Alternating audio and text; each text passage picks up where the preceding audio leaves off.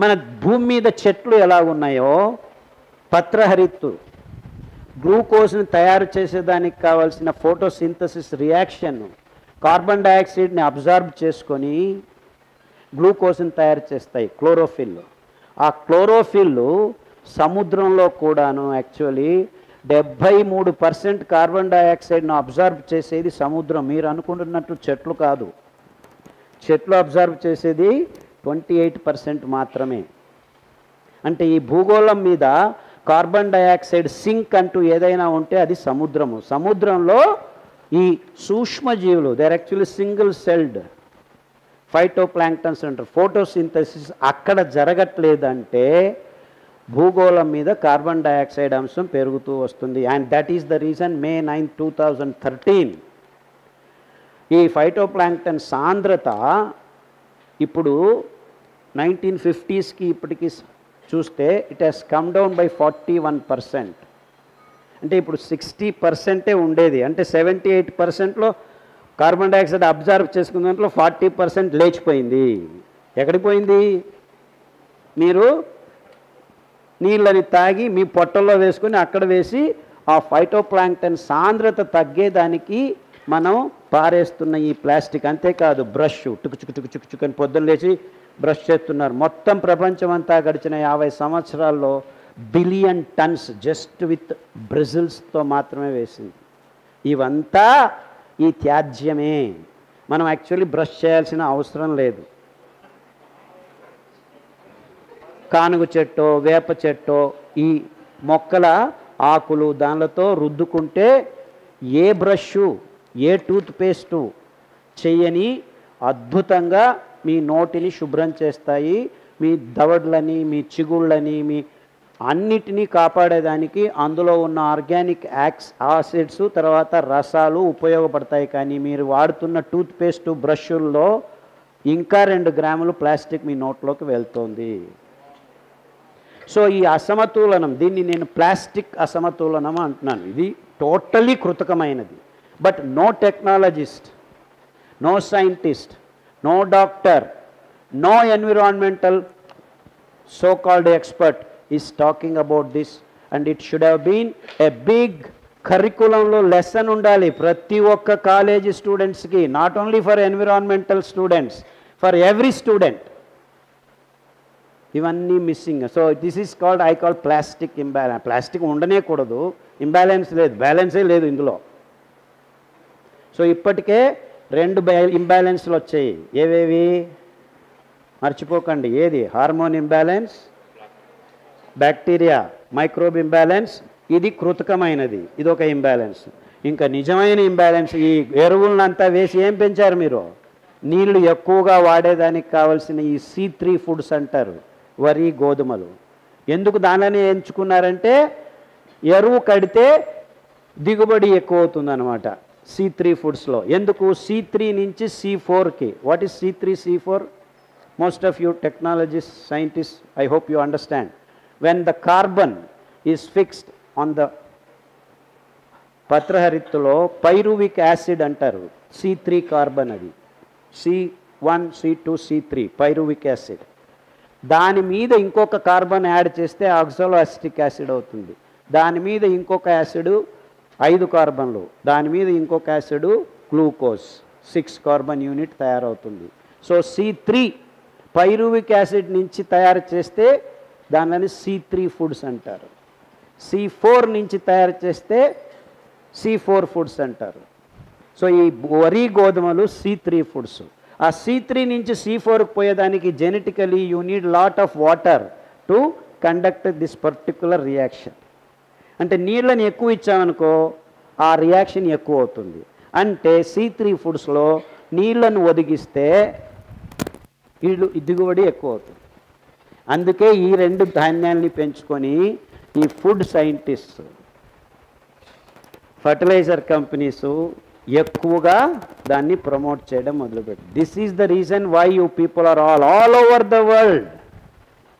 Actually ఈ బియ్యం గోధుమలు పెరిగేది అపురూపమైన భౌగోళిక పరిస్థితుల్లో చాలా అతిరేకమైన భూముల్లోనే పెంచగలవి. కానీ ఈ ఒక్క కారణానికి, ఎరువుల్ని వాడించాలి అనే ఒక కారణానికి గ్రీన్ రెవల్యూషన్ అనే పేరుతో ఈ గోధుమని, ఈ వరిని అనేక రకాలుగా ఎక్స్పెరిమెంట్ చేసి, జెనెటిక్ మాడిఫికేషన్స్ చేసి, మన అందరి తలల మీద ఈ కృతకమైన ఎరువుల్ని వాడుకునేదానికి ఈ బియ్యాన్ని, గోధుమల్ని తయారు చేసి సాగుబడి కోసమని డ్యాములు కట్టడం మొదలుపెట్టారు. అర్థమవుతుందా? ఈ పన్నాగాలన్నీ ఎందుకు చెప్తున్నాను? ఇంకొక ఇంబ్యాలెన్స్ తయారైంది మీ దేహంలో. మీకు రోగాలు ఎందుకు వస్తున్నాయని కారణాలు చెప్తున్నాను. ఎందుకు వచ్చిందంటే ఆ గ్లూకోజ్ తయారవుతుంది కదా, ఆ గ్లూకోజు అనేక రకాలుగా కాంప్లెక్స్ కార్బోహైడ్రేట్గా ఈ పదార్థాల్లో దేవుడు ఇస్తాడు. దానిలను తిన్న జంతువులు మళ్ళా పచననాళాన్ని ఉపయోగించి గ్లూకోజ్ను రక్తంలోకి చేర్చి జీవకోశాల్లో మైటోకాండ్రియాతో they burn glucose into carbon dioxide. మీరు ఉచ్ఛ్వాసంలో తీసుకుంటున్న ఆక్సిజన్తో గ్లూకోజ్ను బర్న్ చేసి ఎంజైమ్స్ మూలకంగా మీరు మెల్లిగా ఏటీపీని తయారు చేస్తారు. ATP is like battery. జీవకోశాల్లో అడినోసైన్ triphosphate అంటారు. You produce that battery. ఆ ఎనర్జీ ట్రాప్ అంటే గ్లూకోజ్లో ట్రాప్ అయిన ఎనర్జీని ఏటీపీకి ట్రాన్స్ఫర్ చేయటమే మన జీర్ణనాళం యొక్క ముఖ్య ఉద్దేశం. అంటే ఆ రిలీజ్ గ్లూకోజ్ని నిదానంగా రక్తంలోకి పంపించి, గ్లూకోజ్ని ఇన్సులిన్ ద్వారా జీవకోశంలోకి పంపించి ఏటీపీ తయారు చేసి దాన్ని ఖర్చు చేస్తే మళ్ళీ గ్లూకోజ్ లోపలికి వెళ్తుంది. మీరు ఖర్చు చేయలేదనుకోండి, ఏటీపీ ప్యాక్ అవుతుంది, కార్బన్ డయాక్సైడ్ మళ్ళీ రిలీజ్ కాకుండా ఉంటుంది అనమాట. ఎందుకంటే గ్లూకోజ్ బర్న్ కావట్లేదు.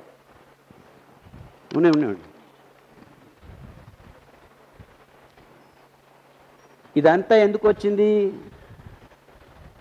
ఆ నీళ్ళల్లో జీవకోశం ఒక్క సెల్ ఫైటోప్లాంక్టన్ను కార్బన్ డయాక్సైడ్ను అబ్జార్బ్ చేయట్లేదు. ఎందుకంటే ఇలా కలుషితం చేసుకుంటున్నాము. అలాగే మన పొట్టలో కూడాను ఇవంతా చేర్చుకుంటున్నాం.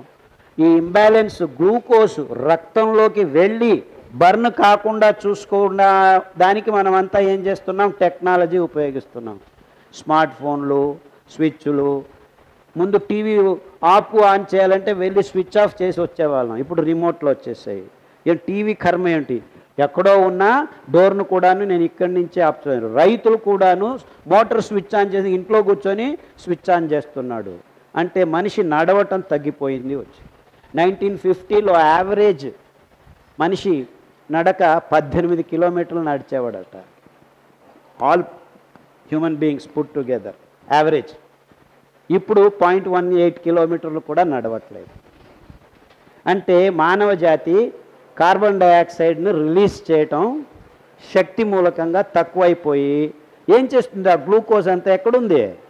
రక్తంలోనే ఉంది, పేరుకుంటుంది. రక్తంలో పేరుకున్న గ్లూకోజ్ని ఏం చేయాలి బాబు? ఉన్నీలే నాదేం పోయింది అనుకునే దానికి వీల్లేదు. ఎందుకంటే గ్లూకోజు ఊరుకుండదు, చుట్టుముట్టు ఉన్న నీళ్ళని లాక్కునేస్తుంది. చక్కెర మీరు ఇక్కడ వేశారనుకోండి, ఒక 100 గ్రాములు, 3 గంటల తర్వాత వస్తే వాతావరణంలో ఉన్న నీళ్ళని పీల్చేసుకుంటుంది. సో రక్తంలో గ్లూకోజ్ పేరుకుంటుంది. ఎందుకు? మీరు తాగుతున్న కాఫీలు, టీలు, ఇడ్లీలు, దోశలు ఇవన్నీ డబడబడబడబా అని 15 నిమిషాలకే రక్తంలోకి గ్లూకోజ్ని అందజేస్తున్నాయి. దానికి తోడు పెప్సీ తాగండి అని అమీర్ ఖాను, కోక్ తాగండి అని షారూఖ్ ఖాను, థమ్స్అప్ తాగండి అని సల్మాన్ ఖాన్. ఈ ఖాన్లంతా ఎవరెవరో కన్ఫ్యూజన్ నాకు అటు ఇటు చెప్పిండొచ్చు అడ్వర్టైజ్మెంట్లు. కానీ అందరూ అమ్ముతున్నది 40 గ్రాముల గ్లూకోజ్ 100 ml నీళ్ళల్లో, అంతే, ఇంకేమీ లేదు. అంటే మీరు ఒక కోకు, పెప్సీ తాగితే 40 గ్రాములు షుగర్, 25 గ్రాములు pumping straight in 2 minutes. So ఈ గ్లూకోజ్ అంతా ఏం చేయాలి? దాహం అవుతుంది. మీరు ఒక 4 గులాబీల జాములు తిన్నారంటే వెంటనే దాహం ఎక్కువ, నీళ్ళు ఎక్కువ తాగుతారు. ఎందుకు? మీ జీవకోశాలు తడారిపోతున్నాయి. రక్తంలో ఉన్న గ్లూకోజ్కి నీళ్ళను అలా సరబరాజు చేస్తున్నాయి. To maintain the balance.